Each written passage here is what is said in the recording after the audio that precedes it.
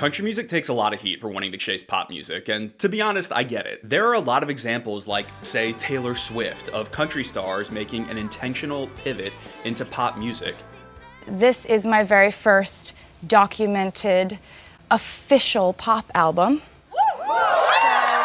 And stars that have never left country music but have had crossover hits, like maybe Carrie Underwood with Before He Cheats, or Dolly Parton and Shania Twain, enjoy a level of success that few country artists could aspire to. The pop world is just a bigger pond filled with bigger fish, and if you're a country star that has this competitive mindset looking around at the engagement and fame and record sales of someone like Taylor Swift that's selling out stadiums and on every magazine cover and winning Grammys, yeah, you're gonna want to do that too. But as acts like the band Perry have learned, it ain't that easy to break into pop music. Still, while we think a lot about stars like Maren Morris or Sam Hunt really pushing into the pop direction in their music, I actually think there are more examples of pop stars trying to go country. You know, I'm like this much in the country music world. For the most part, I think pop stars have a very temporary mindset when it comes to going country. They sort of treat it like dress up, the way a gaggle of LA fitness models would treat going to Stagecoach. It's a detour and a good opportunity to get some photos of yourself in a cowboy hat so you can post captions on Instagram like,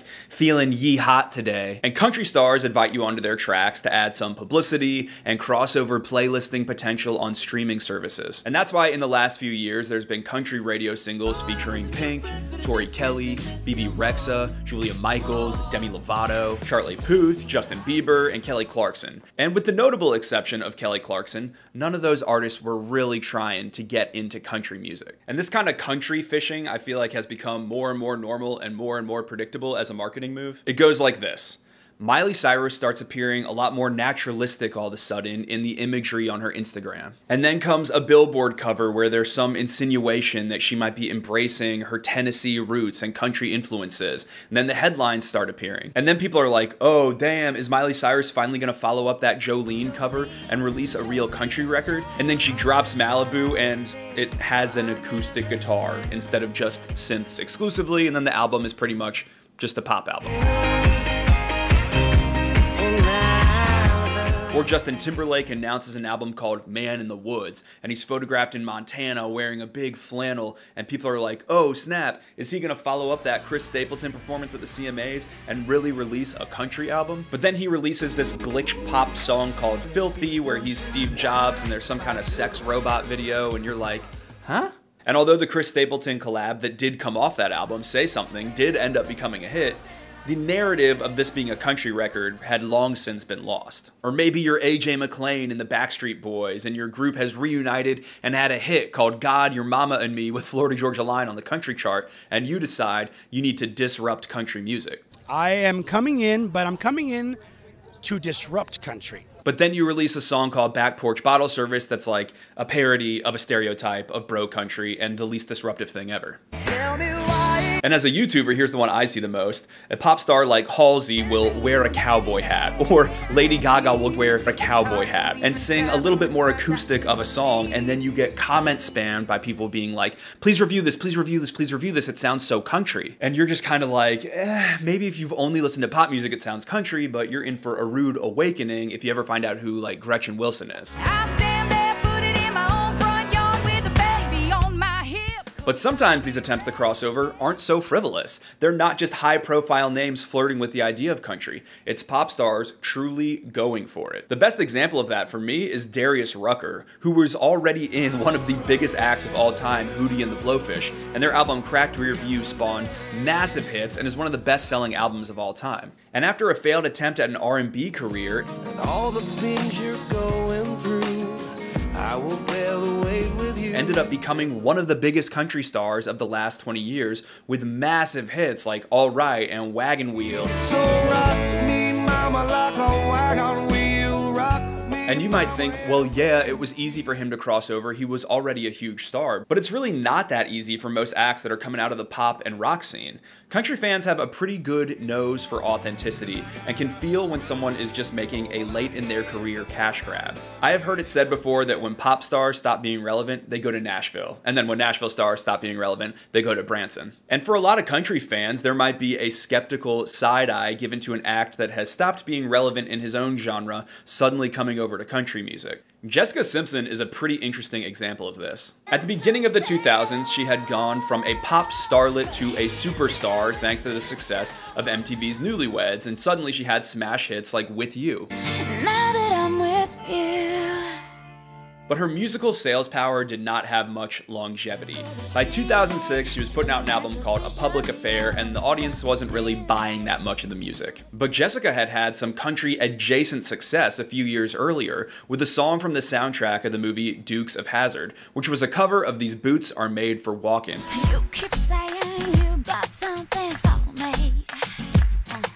Which featured Jessica Simpson in a bikini top, dancing provocatively in Daisy Dukes. This ended up being a pretty big novelty hit for her and kind of suggested a movement into the country world. And so when her pop career was clearly waning, Jessica went into the country direction and released a song called Come On Over. I need you now. I need you back.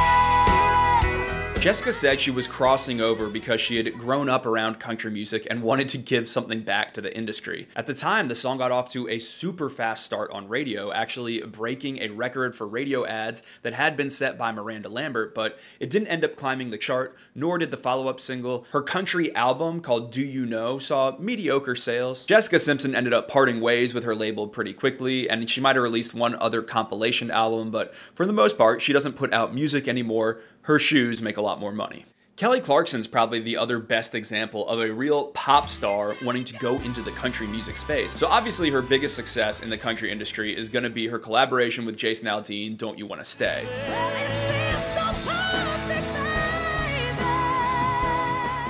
But she has actually released 2 full singles to country radio, one called Tie It Up, Let's set the date. Let's have a band. and another one called Don't Rush, which is a collaboration with Vince Gill. Wishing every day was Sunday. You're right next to me. She shared a manager with Blake Shelton for many years, and while she was married, she was technically like the daughter-in-law of Reba McEntire. She performs all the time at big country award shows. She lives in Nashville, and yet somehow, this amazing vocalist, who's a great storyteller, hasn't put out a country album, and she's always stuck in like a million label disputes, but I hope one day this gal gets to put out the country album that she's wanted to make. And if she does never get to, then we can at least just be thankful that she provided us with one of the all-time greatest rants about the state of country music ever. Country music is gone. Like, I don't know who's making it, but there might be like 4 people. Because now it's like weird rap, like weird word rap. And I'm like, I love that. Like when I started doing country, they were like, oh, you're pop. You can't do country. You're not country enough. I'm like, I'm sorry. Let me show you this list of the top 20. But at least those projects didn't reek of desperation in a washed up kind of way, the way some do. Like maybe the aforementioned AJ McLean back porch bottle service debacle. I know the DJ, I'll bet you he'll play anything you want. Did it to my God. Or my personal favorite, Uncle Ezra Ray's BYHB, Bring Your Hot Body. BYHB, bring your hot body. Uncle Ezra Ray was a, quote, supergroup of sorts made up of the lead singer of Sugar Ray, Mark McGrath, a band member from Better Than Ezra, Kevin Griffin, and then Uncle Cracker, who decided to come together to contribute to country music party jams like BYHB. If I tell you what it means, you'll roll your eyes. You have to hear it in context of the song. It's a brilliant, fun summer song. Just don't think about it. Have fun. BYHB. Because something happens in the mind of some songwriters when they realize that Bacardi rhymes with party, and they're just like, I need to make that song. The industry needs this. They need this from me. And it's like, guys, that's why we have Florida Georgia Line. Girl, you know you're the life of my party. You can stay and keep sipping Bacardi. There's kind of a subcategory of pop stars that are like these pop, folk, rock, chanteuse types that I think have their own little niche of trying to cross over into country music. Michelle Branch did it most successfully. She was already really successful with mainstream hits like Everywhere and All You Wanted, and was kind of this coffee shop pop rock star. But then she linked up with Jessica Harp and they started this duo, The Wreckers, that had extravagant success right out of the gate, thanks mostly to their big hit, Leave the Pieces. And it's alright, yeah, I'll be fine. Don't worry about this. And from 2005 to 2007, these gals were killing the game. They had another hit, actually, called My Oh My. Their album called Stand Still, Look Pretty, which first off is a complete jam of an album, was also a great seller. Still, it was the only one the Wreckers ever made, and they broke up a few years later, leaving people kind of scratching their heads. But I will say this, their Instagram was recently relaunched, and they said there is new music coming soon, so 15 years later, we might get the Wreckers follow-up we all want. Around the same time period, Jewel tried to make the transition into country. She had spent a decade in the pop world as this kind of enigmatic singer-songwriter who had once been homeless and then turned into this pop star, writing on albums like Pieces of You, just connected with people, and she blew up.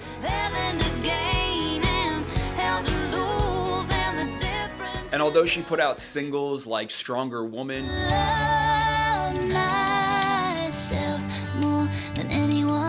she never really connected in as big of a way in the country world. The same could be said of Sheryl Crow, who officially stopped pursuing pop music success and went into the country market with her album Feels Like Home. It was actually Brad Paisley that convinced his friend Sheryl to make the switch, arguing that her music actually kind of already fit in better in the country format than the pop format at that point. And I totally agree with him. I think for artists like Michelle Branch and Jewel and Sheryl Crow that already had such an instrumental sound and a kind of tendency more toward folk, I would want to get out of pop music too, because if the 90s really embraced kind of alternative music, the mainstream was shifting much more in the direction of EDM and hip hop at that time, whereas country was kind of inheriting these soft pop rock sounds that used to be more mainstream. Like, you could have never released If It Makes You Happy as a single to pop radio in the 2010s and had it compete with Kesha and LMFAO. You just couldn't. So for some people like them, they didn't really change that much of their sound as much as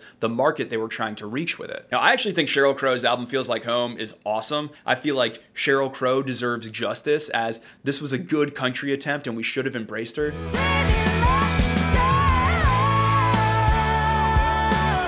But again, she never reached her former heights of success. She's actually said she's done putting out LPs for her career. She might just put out music more sporadically. Strangely, the most success she had in country was when she wasn't really going after it. It was her duet with Kid Rock, Picture, which became a crossover format hit. I was headed to church. I was off to drink you away. And Kid Rock is another one of these examples of a guy who has a lot of fans in the country music space and in the rock space and a little bit in the pop and metal space. He's always been a little bit genre agnostic. And although All Summer Long did become a big hit, We were trying different things, and we were smoking funny things. he has not really colored in the lines enough to pursue a mainstream country music career. And he's actually a good segue into some of the rockers that have tried to transition into country. John Bon Jovi has flirted with country music for a long time, all the way back to Wanted, Dead or Alive. 'Cause I'm a cowboy on a steel. But he has been incorporating country elements onto his albums and then has released a few songs that really don't feel like rockers as much as like Hallmark or Today Show anthems like Who Says You Can't Go Home with Jennifer Nettles. Who says you can't go home? There's only one place. Steven Tyler, the lead singer of Aerosmith, actually released a full-on country album with Big Machine, and he released this country rock song called Red, White, and You as a single. All I need is red, white, and you. Plus another single called Love Is Your Name that featured a video that, I don't know, it looked like your crazy aunt in a wind machine. It's just lots of scarves. The album got mixed critical reviews. It was kind of seen as a cash grab, and his country career did not take off. Aaron Lewis, the lead singer of Staind, has probably most successfully made this transition, but he really hasn't done it in the mainstream. He's definitely framed himself as an outlaw, and he's done so very well. He actually has a song called Country Boy that features George Jones and Charlie Daniels, and people really love Aaron. He's got a big fan base that likes his country music, and I think even if people were skeptical when he first crossed over of, is this sincere? He hasn't done what so many other stars do, which is make one album and then quit country music when it doesn't sell. He has stuck with it for over a decade and shown, yeah, this is really the music I want to be making. There's some other people that don't fit so neatly into any one category. There was Laura Bell Bundy, who was a Broadway actress that was gonna bring dance country with songs like Two Step into the mix. She's released a couple country albums, but whether it's because she wasn't fitting people's expectation of her or whether it was just because people didn't care for them, they didn't do that well. Julianne Hough from Dancing with the Stars certainly wasn't a pop star, but she kind of felt like one when she released her country album. She actually saw a good amount of success with her single, I've Had That Song in My Head All Day. She released an album, and then she just kind of quit, which is again why country fans might feel a little bit skeptical towards some of these attempts. Like, people say, I'm really here, I really want to do this, this really is my dream. You throw them a bone, they have success, and then they're like, I actually really preferred being a big star out in LA. And for the record, I don't think there's anything wrong with people out in LA wanting to go explore the country music world for a little bit. Like, I want to hear Miley Cyrus go fully country one day. I'd love to hear Justin Timberlake really make a Memphis-themed album and think about his hometown and get all those musicians in there with him. Nelly has always embraced country influence in his rap, and I'm excited to hear this project that he's had percolating for years. All I really want is for there to be substance in the music, because I think a lot of pop stars are drawn to country music for its storytelling, for its seriousness, and then they kind of treat it as a gimmick. They don't really embrace the storytelling aspect of the music. They just kind of make something stupid, but this time wearing chaps. Like that Diplo album, Snake Oil. I think that's kind of cool. Oh, this big EDM producer is gonna come work with country stars, but then we get do-si-do out of it? Favorite part of a honky-tonk, them Daisy Dukes and badonk-donks. I don't know, but I'm not inherently against it, is all I'm saying. And I'd actually love to know what you guys think about pop stars trying to go country. It's pretty interesting how hard it is for people to become the rare exception like Darius Rucker or like the Wreckers that really managed to do it. And that's really interesting to me, and I hope it's interesting to you. And if you like this video, give it a like or share it. Subscribe to the channel if you've never been here before. Check out all my links, my playlist, my Patreon, all that stuff is in the description down below. And I will see you guys very soon with a lot more country content. Thanks, bye.